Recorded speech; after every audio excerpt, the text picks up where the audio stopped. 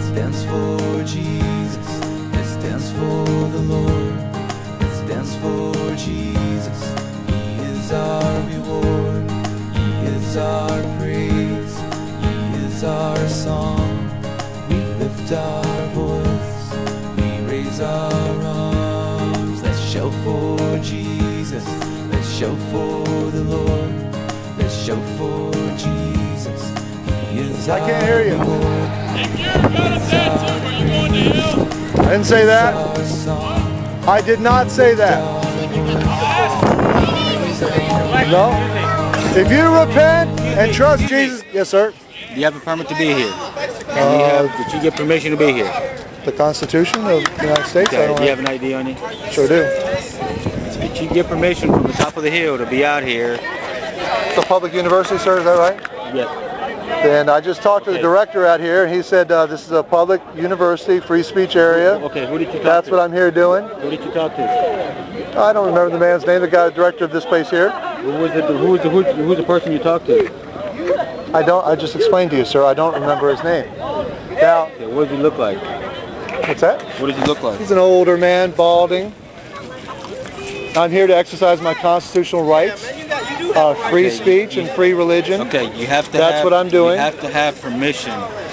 Well, the Constitution gives me Well, I'm permission. sorry, This sir, but university. Can I see that rule, sir? Can I see the regulation, please? I'm willing to cooperate with you. You just give me what's the your local regulation, the address? permit Do you have a process. local address here? What's that? Do you have a local address? That's my. I just moved from North Carolina to Kentucky. Okay, Now, as I understand, sir, Sergeant, you are required by oath to support the Constitution of this university and the Constitution of the state of Kentucky. Is that right? Are you often on UK's campus? What's that? Are you often on UK's campus as well? I'm sorry, I can't hear you. What? Are you often on UK's campus? Am I offered on US? Are you often on UK's campus? This is my first time on UK. So, It's not UK, but there's This another isn't UK? person like yourself at UK. this is Western Kentucky University, right? North Carolina. Yeah. OL. What's your name? John. John. Yeah. John who? John McGlone. McGlone. Yes. 384-3915. So if I haven't done something illegal, sir, I'm going to continue with the meeting. 159. Sir? Yes. If I haven't done something illegal, I'm going to continue with the meeting. We're trying to verify whether the university's allowed you to be here. There are certain areas that are reserved for free speech. Well, and if you'll others are not. point me to that area, I'll be glad to go to it. And we're just trying to Okay, find it. that's fine. So right now, young people, we're trying to find out where the free speech area is on the campus. And as soon as the police give that to me, then we can move over there. What's that, sir? You have a phone number? 27. Been preaching about 4 years. Outside, or do you preach in a church, or where do you do it? I do teach in a church, but I don't. Preach is public, it's proclamation. That's what preaching is. The Greek word is caruso. And caruso requires you to go out and tell everybody. Most people don't like to hear it, but that's why the police are here. Are you married? I am. So why do you have a camera? Well, for my protection, for everybody's protection, legal protection. My lawyer says, my lawyers say to make sure you get videotaped. Because we have that right too, young people. It's called the freedom of press. The freedom of speech, freedom of religion, and freedom of the press. It's the Constitution of the United States and the Constitution of the state of Kentucky. That's the supreme law of the land, you know. That's the supreme law of the land. So I don't videotape because I really want to. I videotape for your protection and mine, so there's no question about what was said and who said it, and so if there's any kind of legal issues, we can deal with that properly. Good luck to you, man. Look like they better lock you up, but pray for me. That's what I'm at. If you pray, go pray somewhere for me right now, if you would. I appreciate it. How do you decide where to travel? They travel all over the region. So young people, if I might continue, listen up carefully. The last point one of the Christians made was Jesus wouldn't do it this way. It's pretty unloving. Now listen carefully. Listen carefully. Revelation 3:19 says, as many as I love, this is Jesus talking, I rebuke and chasten. Now God loves you, but He has conditions for you to be saved. Those conditions are repentance towards God and away from sin. That you love Him. Another condition is you be born again of the Holy Spirit. Now if you haven't been born again of the Holy Spirit, you won't care about the Bible. You won't care about people's souls. All you'll care about is your sin. That's what you'll really love. You'll love your sin more than you love God. So, a Christian will give a good message and then he'll make it lukewarm. Stop being rude.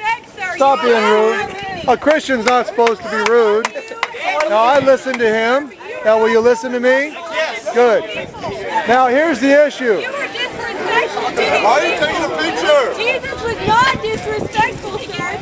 Really? Oh, Jesus said, woe to you hypocrites. he wasn't disrespectful. Jesus said, woe to you hypocrites. Whoa! Jesus said, woe to whole cities. Whole cities, Bethsaida. Whole cities. Jesus pronounced woes. It would have been better for you than for Sodom and Gomorrah on that day called Judgment Day. So, many of you grew up in the Bible Belt, heard the Bible, and you reject it. You want to live for your own sin. You want to live your own way. You can. You have a free will. You can do that. But one day you'll be held accountable for what you've done with your life. That's the point. Get off the wide road. And you perverted everything. That God created everything, and humankind perverts the image that they're made in. All right, hey guys, I want you to listen up. Guys, what he said, part of what he said is very true. Okay? Part of what he said, we are a fallen race, guys. We're a fallen race of sin. We do horrible things. Yeah, we pervert Christ. But guys, the message of Christ is one of salvation, not one of condemnation. The message of Christ is one that fulfills the law, not one that abolishes it, guys. The message of Christ is that He wants to meet you where you are, and He doesn't care about your sin. He still loves you. He wants you to change sin. That's a lie. He wants you guys to change your lives for Him. He wants you guys to love Him. Guys, the greatest commandment is to love the Lord your God with all your heart, with all your mind, and with all your soul. And that's what we need to do. But guys, Christ showed that to us through love, guys. Guys, I want you guys to see the love that Christ has for us. The love that while we were still sinners, that while we were still horrible, Christ died for us. Christ loved us. And Christ commands you to turn from your sin. And Christ commands you to turn away from your sin. Stop sinning lest something worse happen to you, Jesus said. Jesus told the adulterous woman, go and sin no more.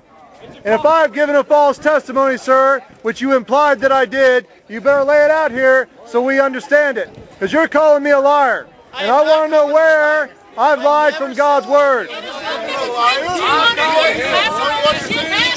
never called you a liar. No, he said half of what he said is true. And half of it would be a lie. I want to know which half, sir. God has given each human being a freedom to choose. Liberty. A freedom of will. Jesus brought condemnation because you believe not. Because you obey not. Right. Christ commands. Christ is the King. Why won't you obey my King?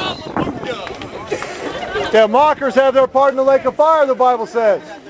So go ahead, mocker. Har, har, har. Har, har, har. Ha, ha.